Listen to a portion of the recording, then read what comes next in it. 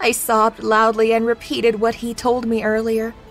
He gave me another tight hug and said, "Good girl, I will find you. Flourish and live, little one." Next second, Lucien jumped off the cliff. He shifted halfway through the jump and dropped into the river. I heard a yelp as he hit the water. I stared for so long, waiting for him to resurface, but I saw nothing. I fell to the ground and curled into a ball. My name is Celeste Pierce. My daddy was Lucien Pierce, Gamma to the Alpha. It was Alpha Jeff's Beta and some warriors.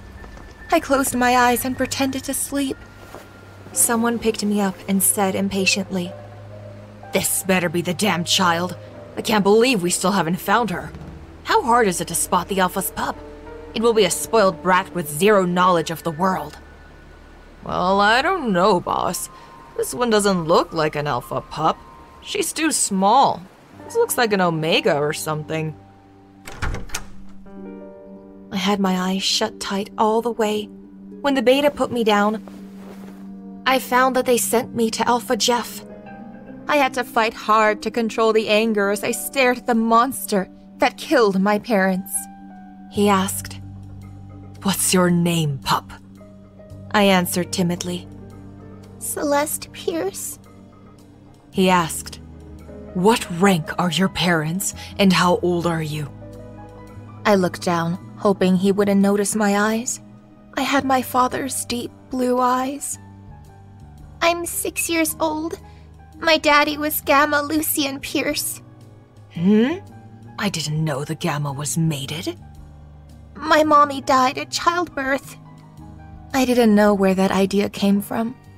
It was as if I had someone whispering me the answers he wanted to hear. Alpha Jeff smirked at his men and said, "Take her to the pack house. She'll be an Omega servant. Maybe once she gets her tits, we can get something for her, or at least have some fun." One of them dragged me over to a group of other children that were crying and holding each other. All of us orphans now.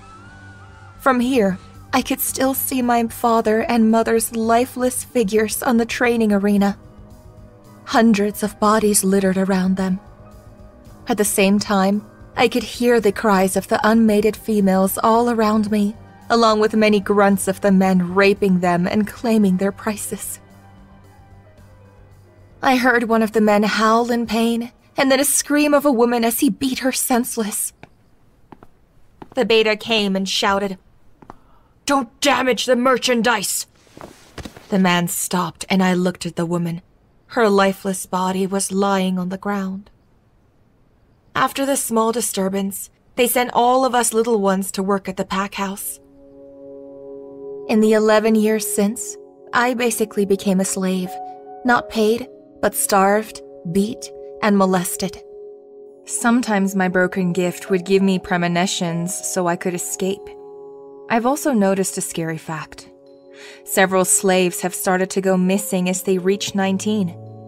There were rumors of them being raped and murdered or banished. It was always after the next full moon. The ones that found mates left the pack house. The ones that didn't were the ones that disappeared. I looked in the reflective surface. Thanks to the fact that they starved us, I was too thin and too small. It was easy for them to believe I was only 17, that I was yet to get my wolf. The truth was, I shifted in secret, letting my wolf Kara get strong. Kara smirked in my head. Damn right we're strong. We're destined for greatness, you know.